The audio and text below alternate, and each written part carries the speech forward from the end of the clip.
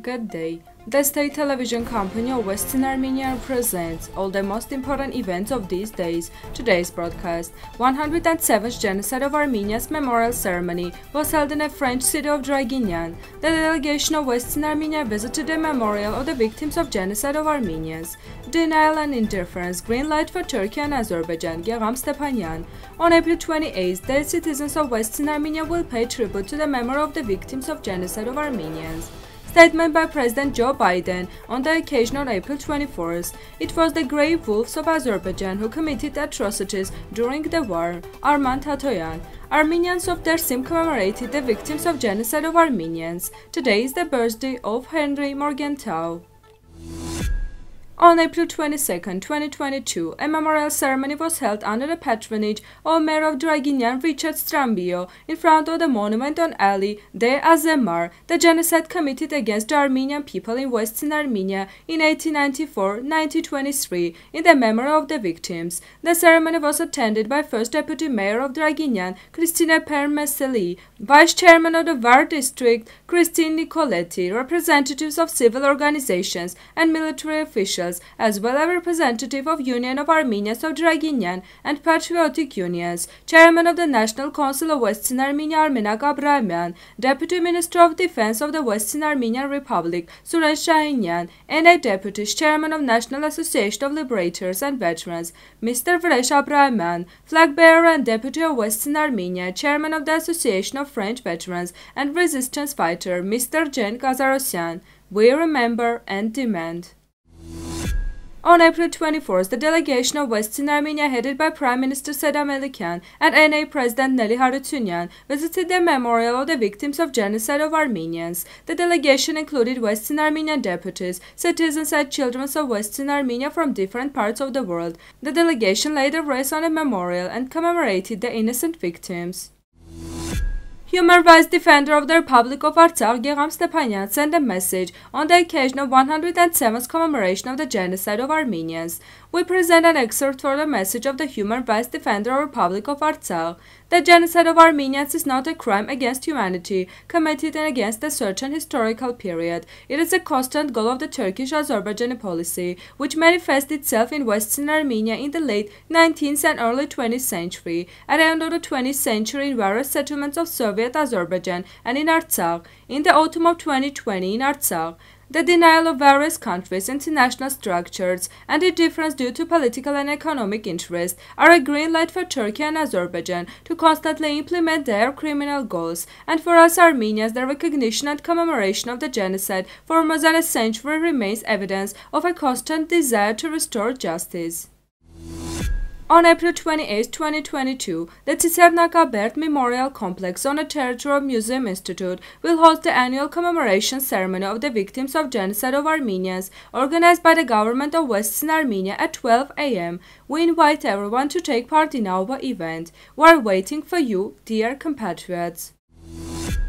On April 24th, the President of the United States, Joe Biden, delivered a message dedicated to the 107th commemoration of the Genocide of Armenians, confirming the commitment of American side to be attentive against the destructive influences of hatred and build a more peaceful world. In his message, Joe Biden in particular said, on April 24, 1915, the Ottoman authorities at Constantinople arrested the Armenian intellectuals and community leaders. Thus, the genocide of Armenians began, one of the worst mass pogroms of 20th century. Today, we remember 1.5 million Armenians who were deported, killed and marched to death during the extermination campaign, and we mourn the tragic loss of so many lives.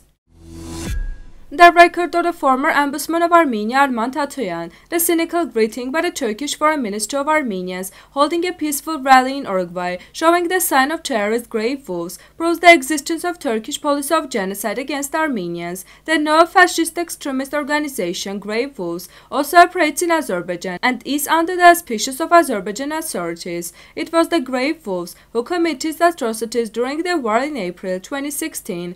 They committed the same atrocities with greater intensity in 2020 during the 44-day war. It is obvious that for the Turkish, also Azerbaijan authorities, the propaganda of peace with Armenia is a veil for the outside world. In fact, the genocidal policy towards Armenians has not decreased. Their true intentions are completely different. Commemoration ceremonies were held in various cities for the participation of Dersim Armenians in connection with the 107th commemoration of the Genocide of Armenians in 1915.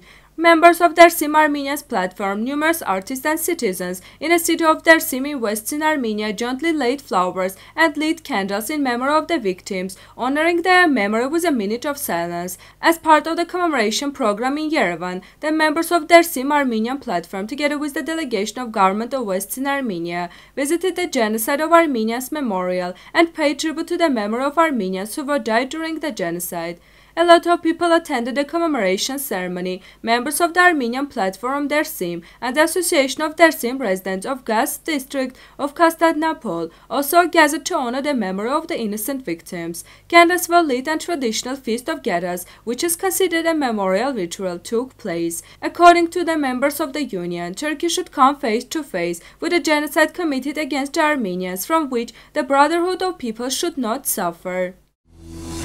Henry Morgenthau was born on April 26, 1856 in Mannheim, Germany. Henry Morgenthau was the ambassador appointed by U.S. President Woodrow Wilson in 1913 to the Ottoman Empire, has been facing a wave of reports of mass pogroms throughout the empire since the very beginning of his activity. In 1915, when the genocide of Armenians in Western Armenia was just gaining momentum, Henry Morgenthau was still skeptical about what he saw and heard. Henry Morgenthau was repeatedly called on the U.S. government to intervene to stop the extermination of Armenians. In 1915, he sent a petition to the State Department requesting funds to help the Armenians and warning that by using the deportation of Armenians for military necessity as a pretext, Turkey was actually pursuing the goal of exterminating the Armenians. Shocked by indifference of state by the raging massacre, Henry Morgenthau left the post of ambassador in 1916. 2 years after which he published the documentation, The Story of Ambassador Morgenthau, in which he revealed the whole truth about mass killings and deportations. Now musical part, Armenian folk song, Zartnir Lao.